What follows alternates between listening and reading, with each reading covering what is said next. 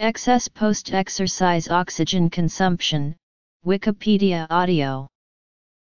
Excess post-exercise oxygen consumption is a measurably increased rate of oxygen intake following strenuous activity.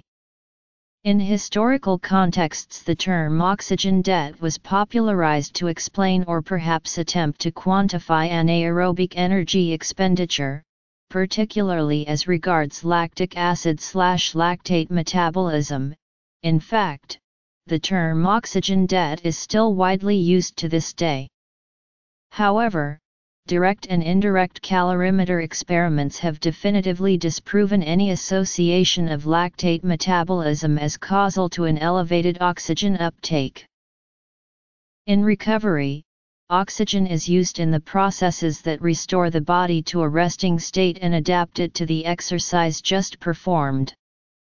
These include hormone balancing, replenishment of fuel stores, cellular repair, innervation, and anabolism. Post-exercise oxygen consumption replenishes the phosphagen system. New ADP is synthesized and some of this ADP donates phosphate groups to creatine until ADP and creatine levels are back to resting state levels again. Another use of EPOC is to fuel the body's increased metabolism from the increase in body temperature which occurs during exercise. EPOC is accompanied by an elevated consumption of fuel. In response to exercise, fat stores are broken down and free fatty acids are released into the bloodstream. In recovery, the direct oxidation of free fatty acids as fuel and the energy-consuming reconversion of FFAs back into fat stores both take place. Duration of the effect.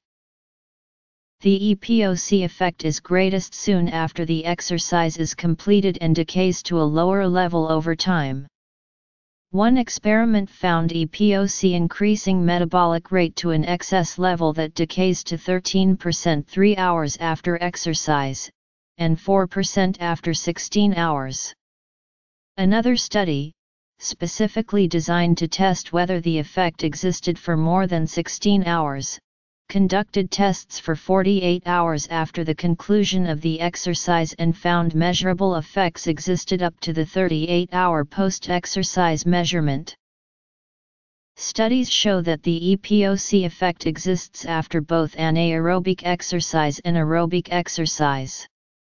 Such comparisons are problematic, however, in that it is difficult to equalize and subsequently compare workloads between the two types of exercise.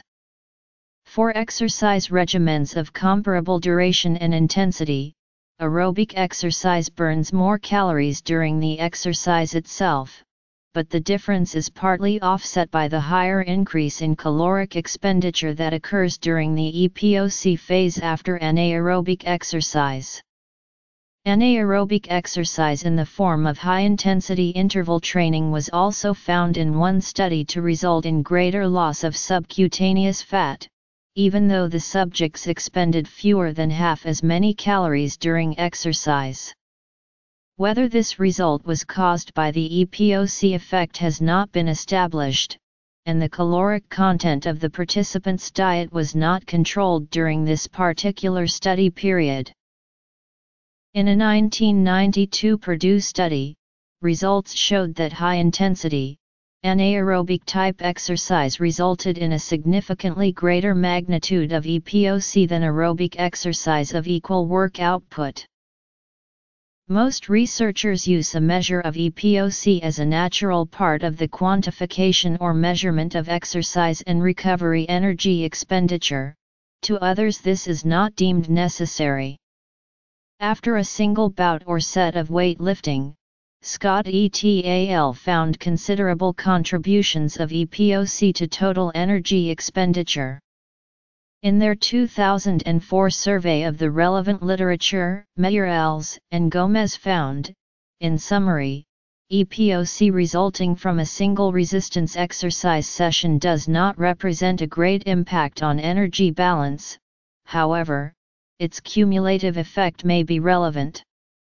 This is echoed by Reynolds and Kravitz in their survey of the literature, where they remarked, the overall weight control benefits of EPOC, for men and women, from participation in resistance exercise occur over a significant time period, since kilocalories are expended at a low rate in the individual post-exercise sessions. The EPOC effect clearly increases with the intensity of the exercise, and the duration of the exercise. Studies comparing intermittent and continuous exercise consistently show a greater EPOC response for higher intensity, intermittent exercise. Size of the EPOC effect.